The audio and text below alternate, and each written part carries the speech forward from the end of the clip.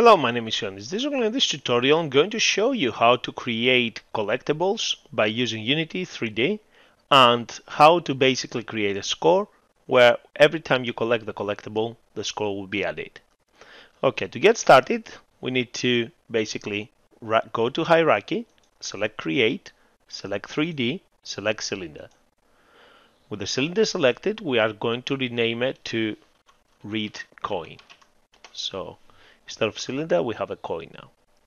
Now, the next thing we need to do is raise this up a bit so we can actually see it. And the next thing we need to do is change the Y value here for the scale to 0.1.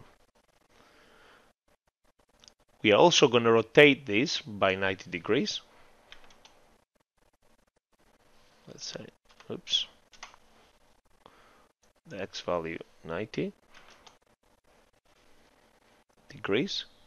And we are going to go to the assets, right click, select create new, select folder, and name this folder materials. Double click on the materials folder, right click, select create, and this time you're going to select material. Name this material gold. With the gold material selected, we are going to select here on the inspectors panel. We are going to click here once and basically select the gold color. Once you're happy with this, exit this, and then we are going to click and drag the material we just created into our coin. And now our coin is changed color to gold. Let's bring the coin a little bit further down. Okay. Let's get it closer as well to Ethan. Okay. The next thing we need to do is go to the assets, right click, select create folder, and this time we're going to name this folder as scripts. Double click on the scripts folder, right click, select create, select C# script, and then name the script collect coins. We are going to create another script now, so right click again, select create, select script, player collect coins. It doesn't really matter what you're going to name this, okay, as long as you're going to call the name appropriately throughout the script. The next thing we need to do is rename our main character, so select your main character, go to the inspectors panel and change the name to player. So we have our player, we have our coin, we have the two scripts. Now select the collect coin script and double click. This will open in Visual Studio or your installed text editor. The next thing we need to do is press the enter key a few times just before the last curly bracket. And what we're going to do here, we're going to create a new function. So we're going to say private void on trigger enter collider other. Now here we're going to create an if statement, and we're going to say if other dot name equals, and then in double quotes we're going to say player. So basically, if the player collides with any of these objects, with the object that we're going to attach the C# script to, then what we want to happen, press the enter key, open a close a curly bracket there. What we want to happen, we want to destroy the component. So game object. And then we're going to say semicolon to our statement. So every time the player collides with the object will be destroyed. Okay, let's save this. Let's minimize this.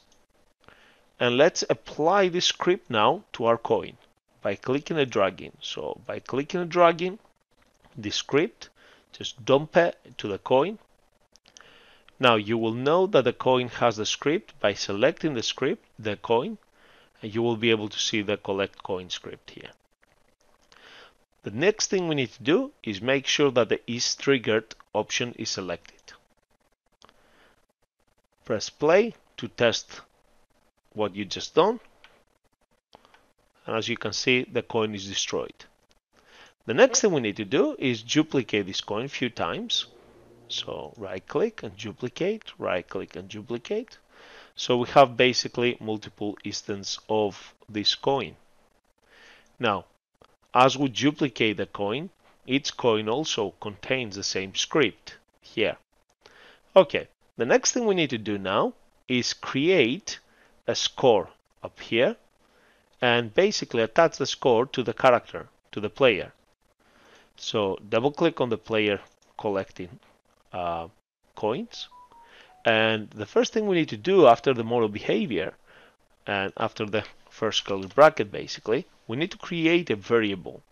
So we're going to say public integer points equals 0 semicolon to my statement.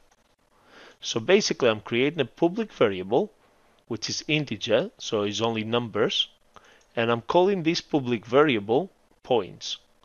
And to start with, the value is set to 0. Okay, after the void update function and before the last curly bracket, we are going to create our own function, and we're going to say private void on GUI open close parentheses and press the enter key, and it should give you the two curly brackets, opening and closing curly bracket. Now what we're going to do here, we are going to create a label. So we're going to say GUI dot label,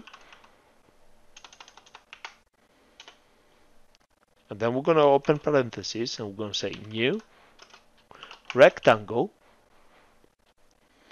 and then we're going to open another parenthesis, and then we're going to put the dimensions. So I'm going to say 20, 20, 200, 40, and then after the parentheses I'm going to put comma, and then I'm going to include double quotes. I'm going to say score colon space, and then I will say plus the points,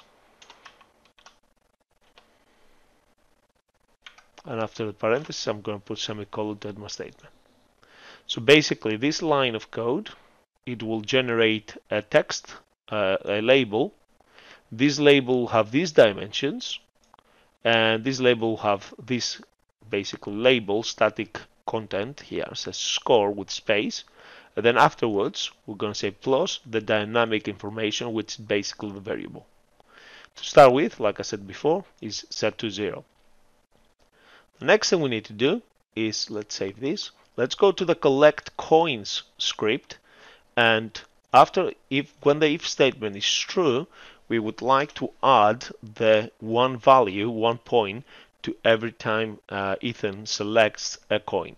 So to do this, what we're going to need to do is type other dot get component, and then what we're going to do here, within less than and greater than, we want to point to the script. So we're going to say player collect coins.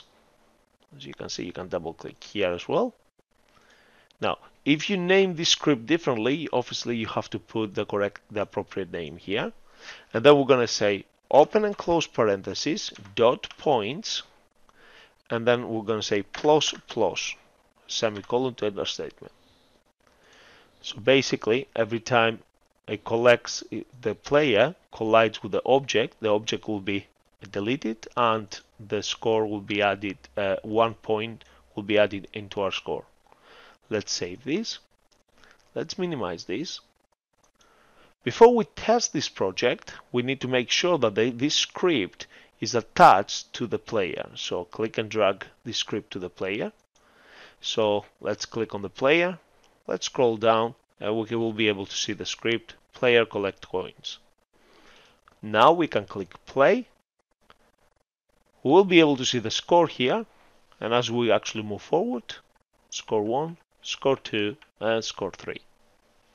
And this is how you add coins or collectibles, and this is how basically you're creating a score which will be able to actually increase every time the player selects a collectible. Hope you learned something new today. Thank you very much for watching.